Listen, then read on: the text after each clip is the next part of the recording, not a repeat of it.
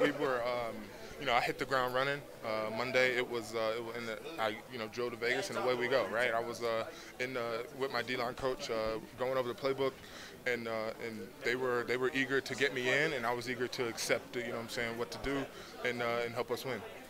The word we keep hearing from your teammates is that you guys had a lot of energy today. Everyone's saying energy, energy. You've been in a lot of games. Did you feel that? Was this team have a special amount of energy? Absolutely. I started, my first practice with the team on Wednesday.